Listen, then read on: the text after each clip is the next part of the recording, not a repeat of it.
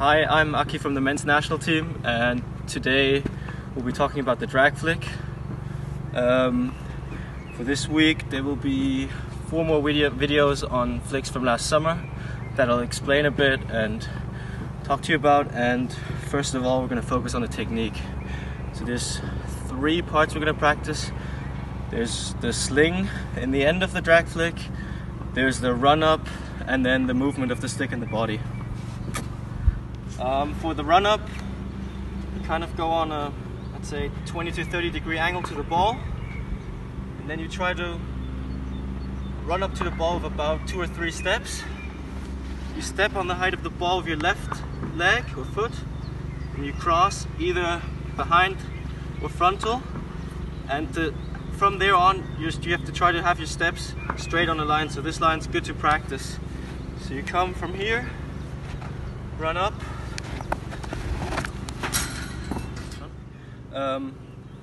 The main power from the drag flick is from slinging the ball out of the stick, and to practice that there's an easy exercise. You have the ball on the top of the D, and you go down on one knee, have the other knee facing the direction of the goal, and then you have the ball around mid stick, and then you just try to sling it out. Go again. From here. Yep.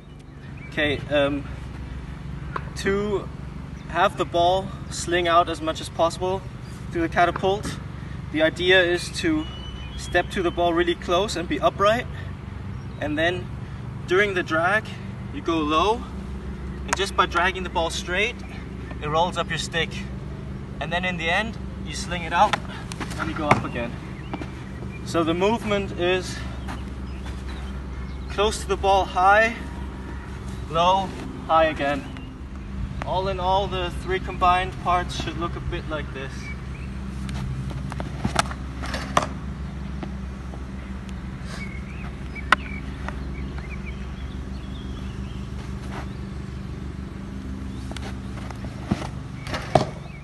This corner was in India, the semi-finals of the World Series against South Africa, and yeah, let's look at it first and then talk through it again.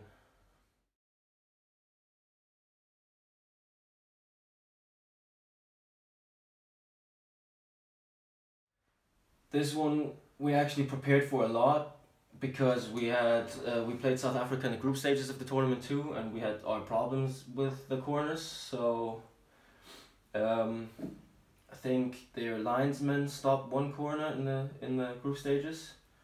So this time we decided to kind of surprise them by going from 1 castle to 2 castles in the last one. Also because we knew that their first runner looks up a bit late, so he would have to adjust his line to the 2nd castle, which gave us the opportunity to go around him. And then, because the linesman was so good, we decided to go high, just to make it more difficult for him to save the ball. Kaeppeler just shifts to the right. Kaeppeler scores! Would you believe it? The hooter had gone, but hockey rules are very clear.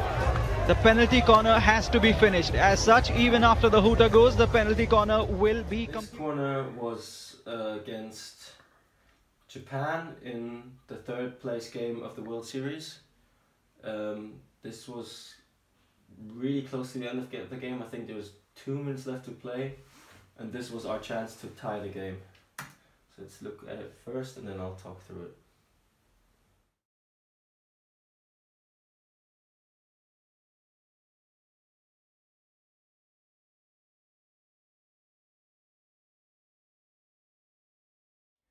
Okay, to talk through the scouting of this corner, we'd played Japan previously in the group stages too already, and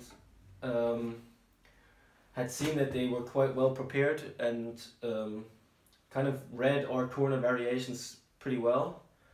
And we knew that their goalie trusts their first runner a lot, and that From our previous corners, we'd flicked a lot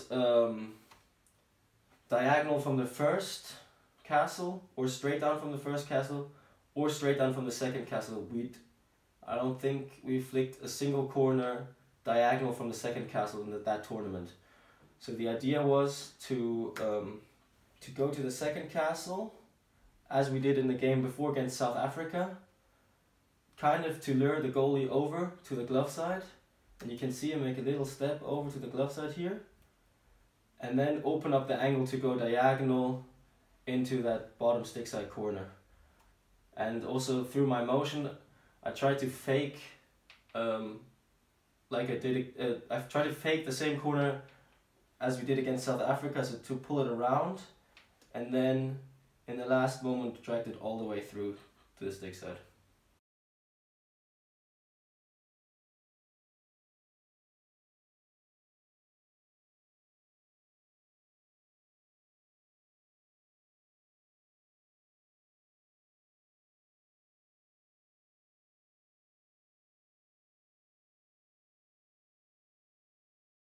This was in the group stages of the Pan Am Games, our game against Mexico, and I'll just let it run through again and then talk through it after.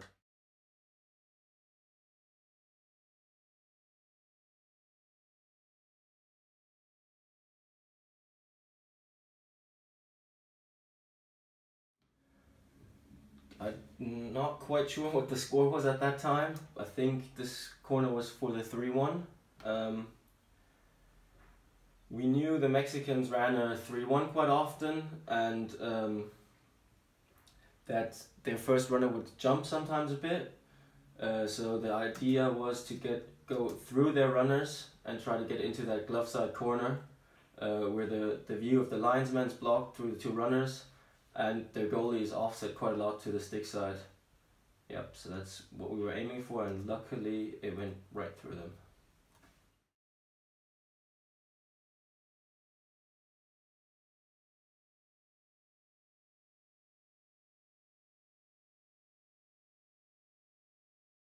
Let's look at today's corner. I'll just let the whole corner play and then talk through it after.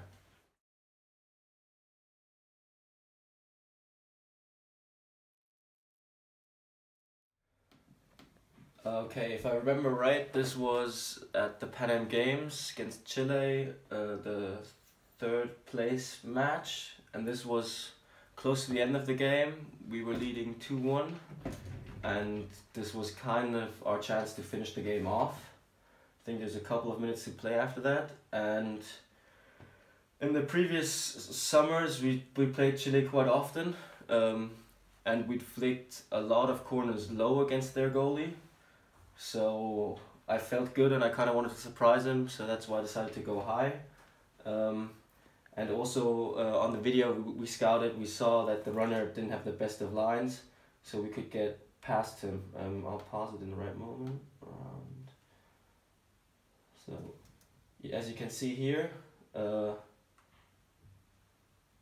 we had Mikey and me shift to the left a bit, just one step to open up our angle, and to make it more possible to get past the runners inside. So here we go inside past the runner to get into that top corner, and you can even see how offset the goalie is, so this corner is quite open.